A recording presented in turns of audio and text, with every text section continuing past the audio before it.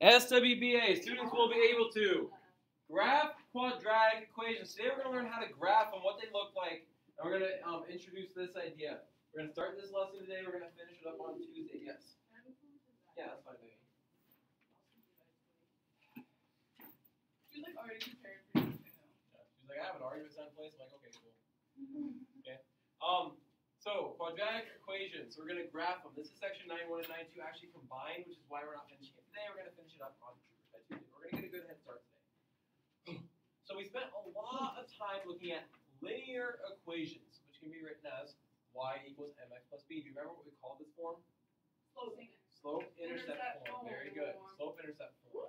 So what's the degree of this equation? What's the highest power we see on an exponent? 1. We saw I got x to the first, right? So the degree of this equation was 1. And what did the graph always look like? A straight line. And it was always a line. So an example could be like, it could look like this. Or it might have looked like this. Or like this. Whatever it was always a straight line, right? Were there any curves? Did it ever turn or anything like that? No, it was always just a line. Okay? So, and that was even kind of word in the word linear. We look in the word linear, we see line. Now, a quadratic equation is written in the format ax squared plus bx plus c. What's different about what's written here versus what we had before? Okay, what's the difference? So on this one, but compared to what we had even on that board to the left there, what's the difference now? What's it equal to? Y. That's the only thing that changed. Is now it's equal to the y, which we know is the output of a function. Remember, x is the input, what you put in, and what you get out is your y, your output. Now, it's saying here, okay, a, b, and c are all just numbers, right? They're coefficients, where x and our y are true variables. Now, it's saying a cannot be equal to 0. Okay, so don't have to write this part down, just want you to watch. A can't be 0. Let's explore why it can't be 0. Because if we had 0x squared plus bx plus c, what would 0 times x squared be? And then do we even have to write that? And now, is this quadratic anymore? No, it's now linear. So that's the reason why for a quadratic equation, we can't have a, our leading coefficient, the first coefficient we have, we can't have that be 0. Because then it's not even a quadratic equation anymore. So that's just kind of explaining what this is saying.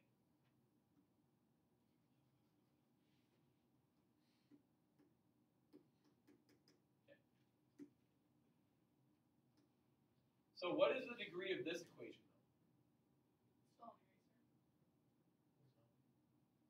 What's the degree of this equation? 2. That's the highest power we see there. The degree is 2. Now we're going to graph this using a table.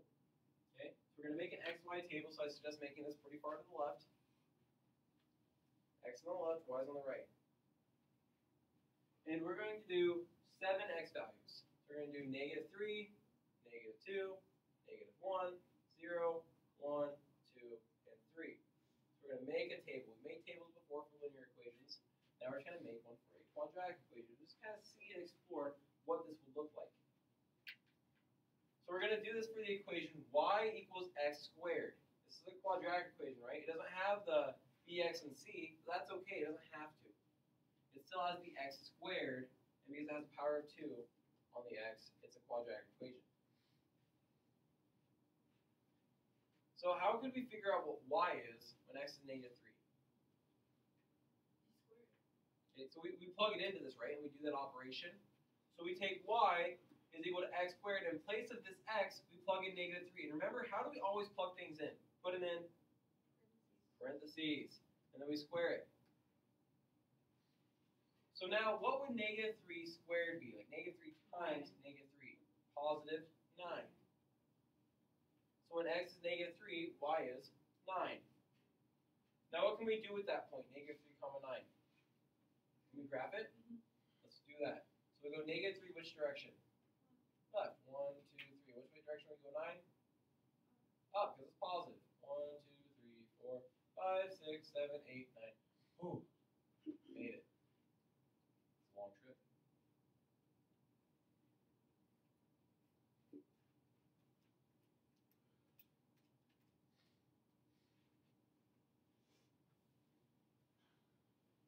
So how would we do this for when x is -2?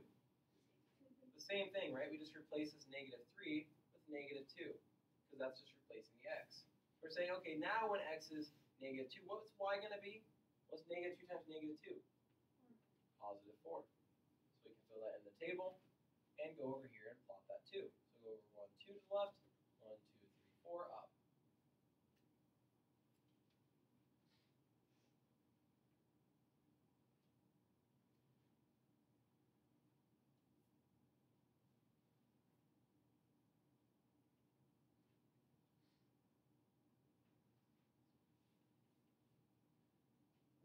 -1, y is equal to -1 squared, which is what?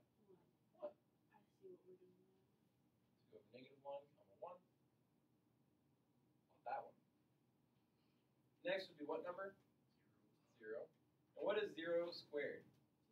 0. 0 times anything is that, right?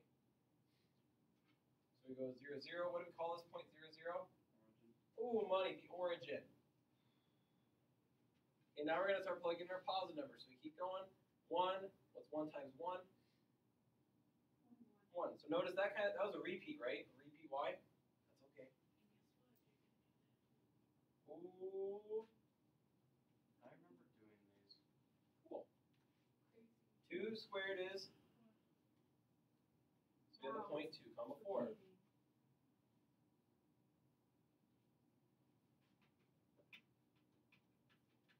3, and y equals 9. So when x is 3, y is 9. So we go to the 3 comma 9. And now we plotted all of our points. So when we plotted the points for a linear equation, we ended up connecting them, right? And we plotted points and then we connected them with a line. Okay?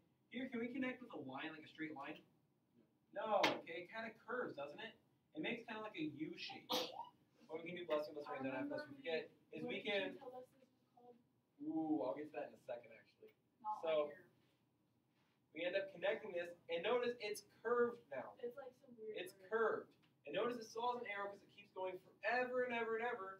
But I'm just not going to keep drawing it all the way up here and through the roof and everything. That'd be impossible. Let's just say it keeps going forever. And it also follows up here and goes forever. And so it ends up curving and looks like this U shape. Okay? Ends up curving and looking like this U shape. Looks more like a V. Yeah.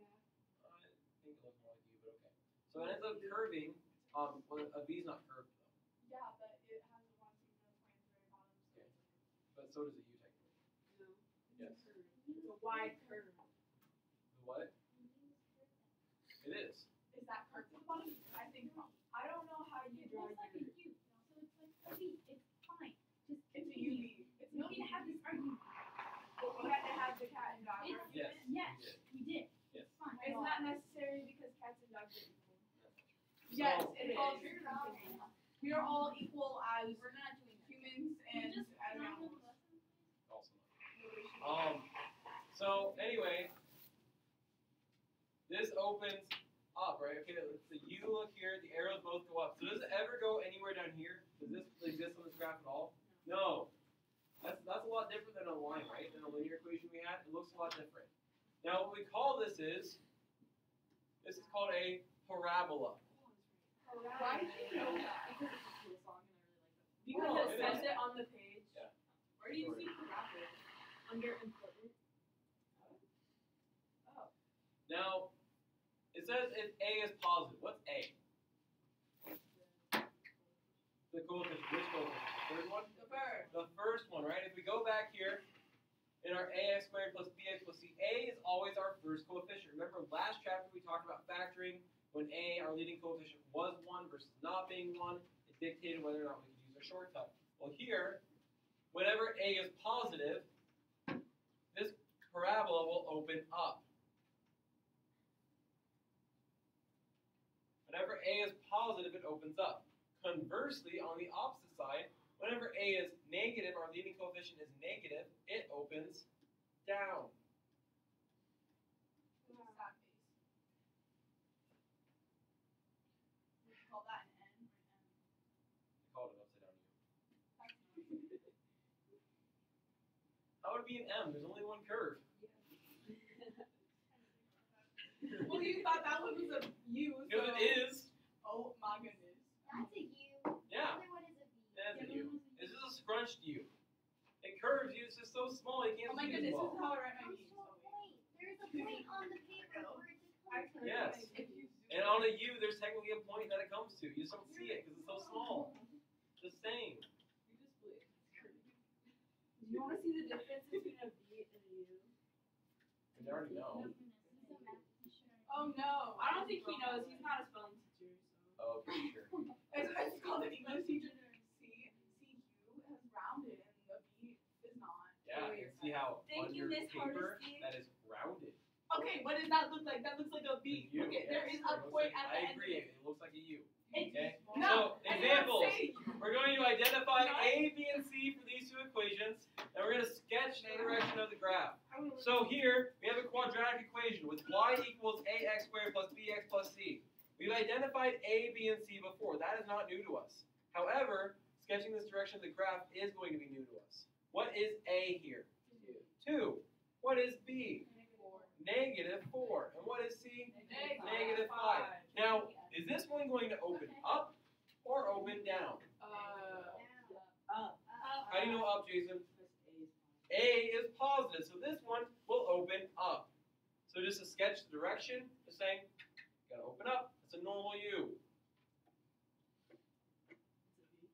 No. Okay. On my On this one, on the second one, what's A equal to? -1. -1. What's B equal to? No, that's No, C. it's 0. It's 0. Do we even have an X? No, you can think of it as y equals -x squared plus 0x plus 3. So B is 0. What's C? 3. So is this one going to open up or down? Down. Why? Because the first one's negative. Because A is negative. So it'll open down. Real question, is this an N or an M? Yes, that is the whole debate. It's neither because an N is a line. Why are you drawing your ends like that? And that is why the How do you draw your ends, Taylor? No, it's Like a normal Or one? the U is a V. it's a U. It's a V. It's a U. It doesn't have a line. It doesn't need a line. U It's has a a line. U. What if it's a capital U? Okay, important. No. Parabolas are symmetric, meaning they kind of mirror each other. If we look at these before, we said, hey, this kind of mirrored, right? Kind of the left side versus the right side mirrored each other. So parabolas are symmetric. Now the vertical line, thank you. The vertical line, which way is vertical, guys? Show me with your arms. This way. Okay, vertical is this way. So the vertical line cuts the parabola in half, and it's called the axis of symmetry.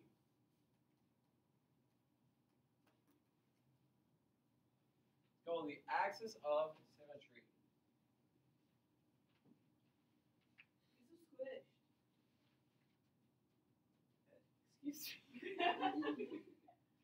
Excuse me. So our axes, plural axes, are straight lines, right? They either go straight up and down, straight left and right. In this case, this axis will go straight up and down, straight vertically, and it will cut the parabola in half that it's mirrored across.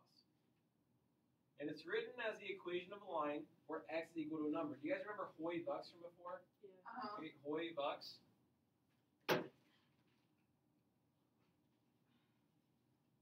Okay, Hoy Bucks. So it's that's a U. x is equal to a number. So a vertical line has an undefined slope, and x was equal to a number. So that's how this equation will be written as well. Yes, say something. How do you spell plural of axis?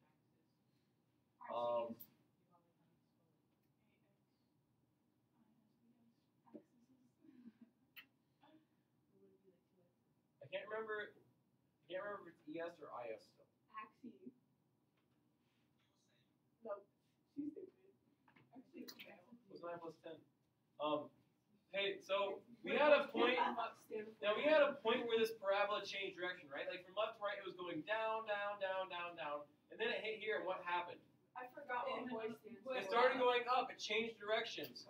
Okay, so here, this started to do the same thing, right? Went down, down, down, down, down, hit a point, and then it changed direction. This went up, up, up, up, hit a point, and what happened? Changed direction, started going down. Sir? We'll get to that in a minute. Okay? The point where the parabola changes direction, the point where it changes direction is called the vertex.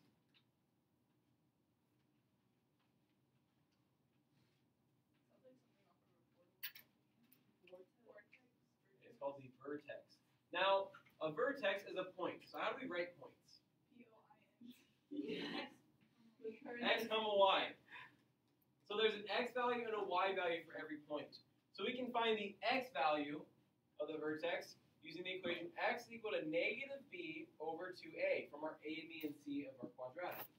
So negative b over 2a ends up being our x.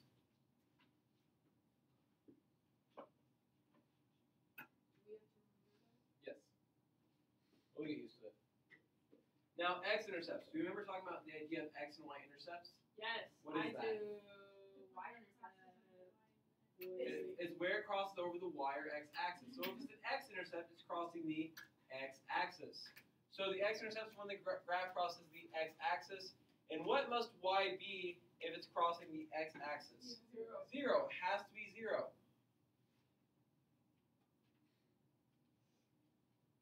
Now, do you guys remember how many solutions we had for these quadratic equations? What was the power of quadratic? 2. So how many solutions did we end up having when we solved for them? 2. Remember that very last section we did? Last week? We ended up having 2 solutions, okay? And so for a parabola, there can be either 0, 1, or up to 2 x-intercepts. There doesn't have to be 2 x-intercepts, but there can be 0, 1, or 2 x-intercepts because of that. Now, all of the linear equations we had ended up having an x-intercept. Eventually, they crossed it. Eventually, that line went far enough, except for when it's a horizontal line, our HOI, horizontal lines have a slope of 0, y equals number. Okay? When did we get? Okay. Oh, what? 9:30. Okay. Okay, well, I discovered the HOI thing. So, horizontal lines have a slope of 0 and its y equals number. Now, one way to find intercepts is to factor. We learned that way. We ended up solving for x when y was 0, because we said it equal to 0, so y was 0. We'll talk about that again. This doesn't always work, so we'll learn more ways later. But for now, we'll just stick to factoring, okay, for this section. So, I'm going to show you guys 3 graphs of what it looks like for 0 x-intercepts, 1 x-intercept, and 3 x-intercepts. So I want you guys to draw these 3 little sketch graphs. Okay, they don't have to be perfect. Mine are certainly not. Ooh. Who's on us? True. He's lying. Or what? Cats. He's also lying about the BB. Also, he's lying about crop papers. They're on. No, he's definitely right. Maybe. Get out of here. I put my pencil through the hole in her crop and her stopped her foot. Kronk? I'm surprised you were able to get through with all the dignity.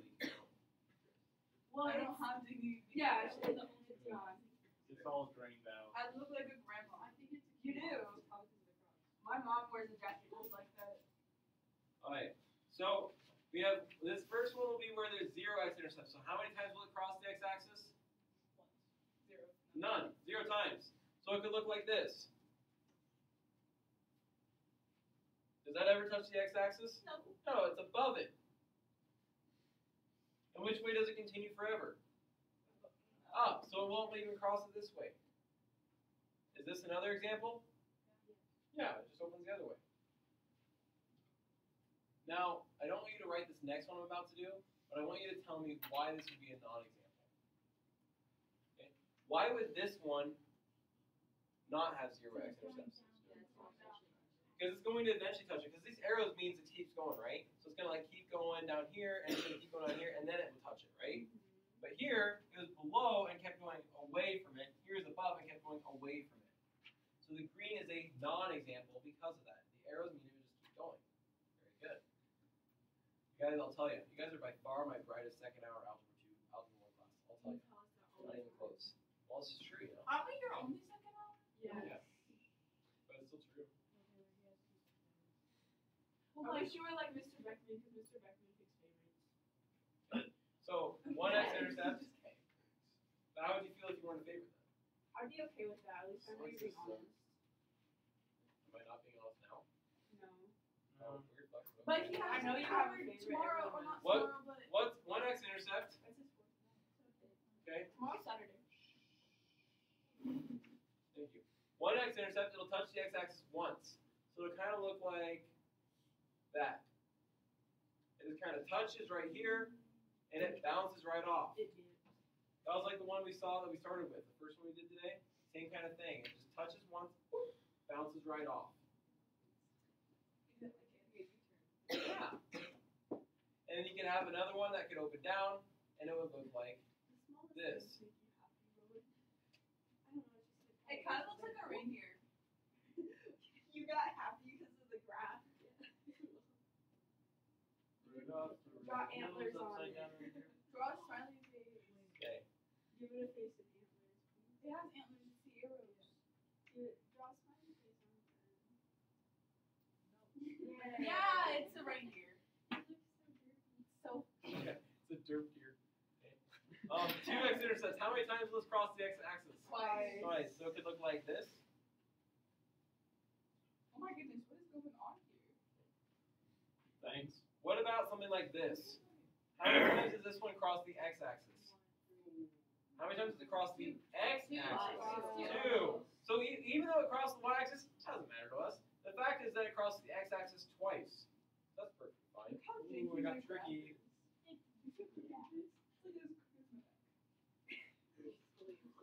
I'm getting that fixed. I give you that fix. It's crossing this name.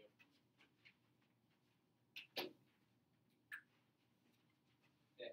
Question on this part. There are derp deer. My dad has a So on the next page, we're gonna walk through one example. Okay. We're gonna walk through one example here, and it's going to be to find the x-intercepts of the vertex and to try and sketch this graph. Okay.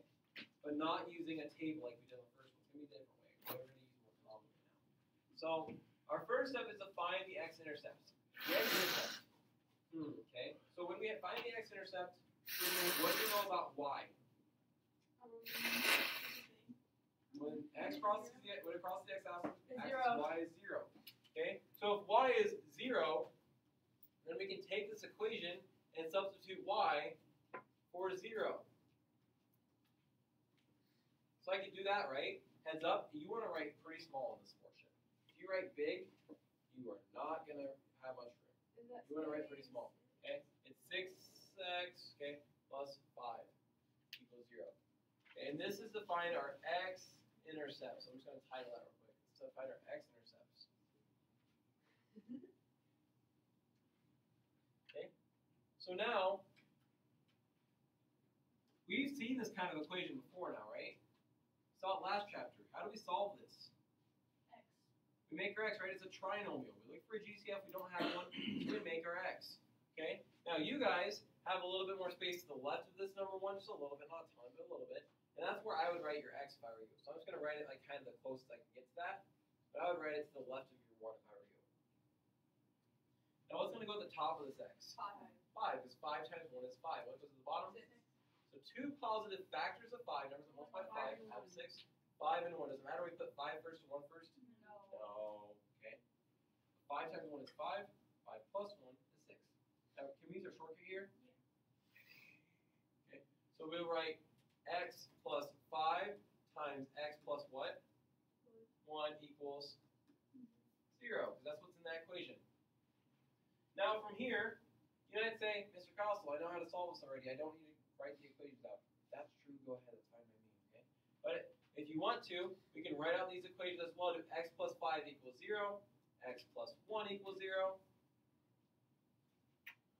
And how would we solve this first one? Subtract 5. X is equal to negative 5. Solve the second one. Subtract 1, and x is equal to negative 1. Now these are our x-intercepts. So what's the value of y at these points? 0. So can we plot these? Yeah. So we're going to go to negative 1 on the x-axis, and we're going to plot that point. And where would we plot the next one? Negative 5 on the same x-axis.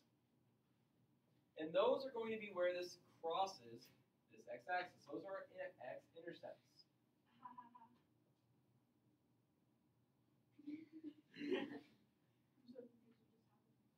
So we just have them discuss.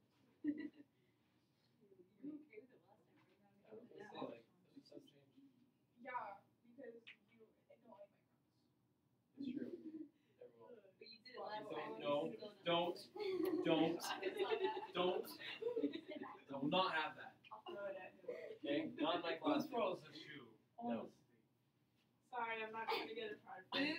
That's white true, that would chocolate. happen. So Toast. then now we need to find the vertex. So we found our x-intercepts, so we need one more piece of information to graph this. We need to find our vertex. So how we go about finding our vertex is we find the x value first. Who remembers the equation for the x value? Or you can look back in the Negative page. B over something. Negative b over 2a. So we take our a and b from this from our original equation. So x is equal to what's normal b? 6. 6. So we plug that in. We have 2 is 2, and what's a in our equation? 1. So we plug that in. Can we simplify that now? Since we set that one up? Yeah.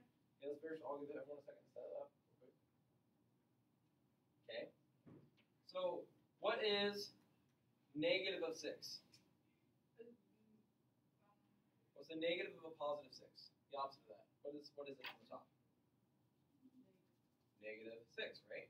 The negative of 6 is just negative 6. Oh, because you were like Okay. What's 2 times 1? 2. Okay, can we simplify this? Yes. So what? negative 3. Negative 3, okay. So now that we found the x value, we need to figure out what the y value is. How did we say we'll find that y value? Plug it in for x in our original equation. So we take y is equal to, instead of x squared, it's negative 3 in parentheses squared plus 6 times negative 3 in parentheses plus 5. Questions on why we're plugging it in this way and why it looks like this right now. Okay. We will finish this problem on Tuesday. Have a great weekend. Or shoot the places. Good luck to those competing in initial music contest and that's athletic events. I'm wearing my Crocs there. You are not gonna be wearing your Crocs to Indiana. Bet, I'm gonna do it. You'll get so You're fun. gonna get the You'll be Crocs. so There's a giant crop stand to the right of my seat, by the way. Is it pretty fresh or?